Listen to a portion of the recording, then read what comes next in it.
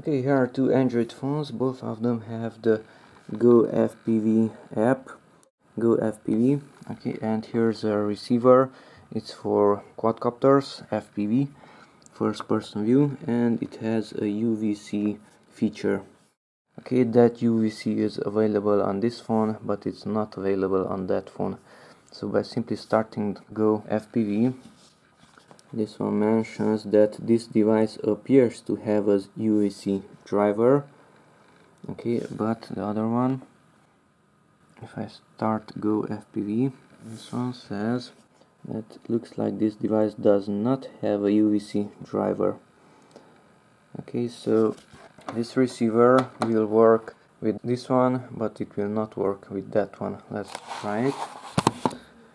So I'm going to insert it into the larger one. It's an Android LGG3, and voila, there's the static because the transmitter is not transmitting anything. Okay, and if I insert it into this one, nothing happens. So this older Samsung does not have a UVC driver, and thus this receiver is not working with it.